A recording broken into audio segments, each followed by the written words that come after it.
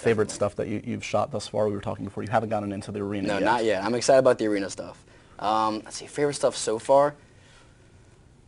The reaping stuff was really great. The reaping stuff we did was really powerful, really well written. The extras were so awesome. Like literally every extra was like a very, very talented actor. Right. And so like in the really emotional scenes, all the background really brought their A game. So that added a lot. It was really cool to see that all kind of come together. Have you proposed to Katniss yet? I have. I have proposed to Katniss.